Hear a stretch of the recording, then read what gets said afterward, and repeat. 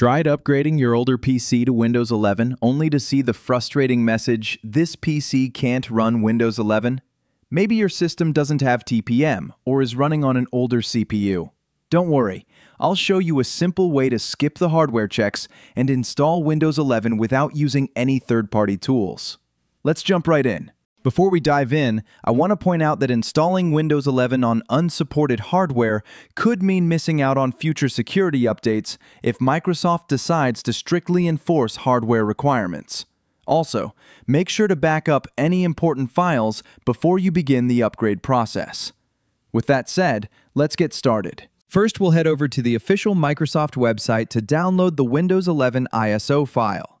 I'll leave a link in the video description so you can grab it easily. When you reach the Windows 11 download page, scroll down to the Download Windows 11 Disk Image ISO section. From there, choose Windows 11 Multi-Edition ISO and hit Download Now. Next, pick your preferred language and region. For me, that's English, United States, but you can select whichever applies to you. After confirming, simply click the 64-bit download button and you're all set to kick things off. On the occasion of this video, I will help a friend of mine install Windows 11. First, we need to find the Windows 11 ISO file we downloaded. Most likely, it's in your Downloads folder just like mine. Once you locate it, right-click on the file and choose Mount.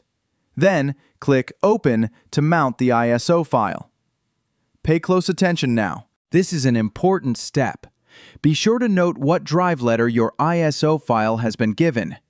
My drive letter here is E, but yours could be D, E, F, or something different. So remember what your drive letter is. You can close out this Explorer box. Next, we need to open the command prompt, but make sure to run it as an administrator. To do this, type Command in the search bar. Then on the right-hand side, select Run as Administrator.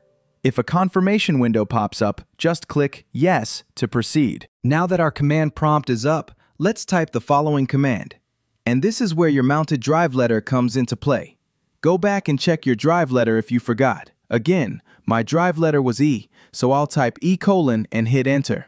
Next, we're going to modify the Windows 11 installer just a bit. This will allow us to bypass some of the Windows 11 hardware requirements. It's a very easy command, so let's get to it. In the command prompt, type setup.exe /product/server/compat/ ignore warning /migrate drivers all and hit Enter.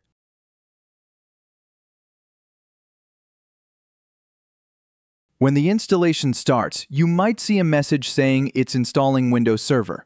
Don't worry, it's not actually installing Windows Server. This is just part of the workaround that bypasses the hardware requirements. The installer will match your current version. For example, if you're on Windows 10 Home, it will upgrade to Windows 11 Home. Now, let's click Next to continue. Just like the street lights lit this town. Click Next. Blaze, gotta burn it down. Everything's set for the upgrade, so let's go ahead and click Install. I sped up the process in this video, but on this PC it only took about 30 minutes. Hopefully this guide helped you get Windows 11 running on an older PC that doesn't meet the official requirements. If it worked for you, let us know in the comments. Be sure to like the video and subscribe for more Windows tutorials. That really helps us out. See you in the next one, and thanks for tuning in.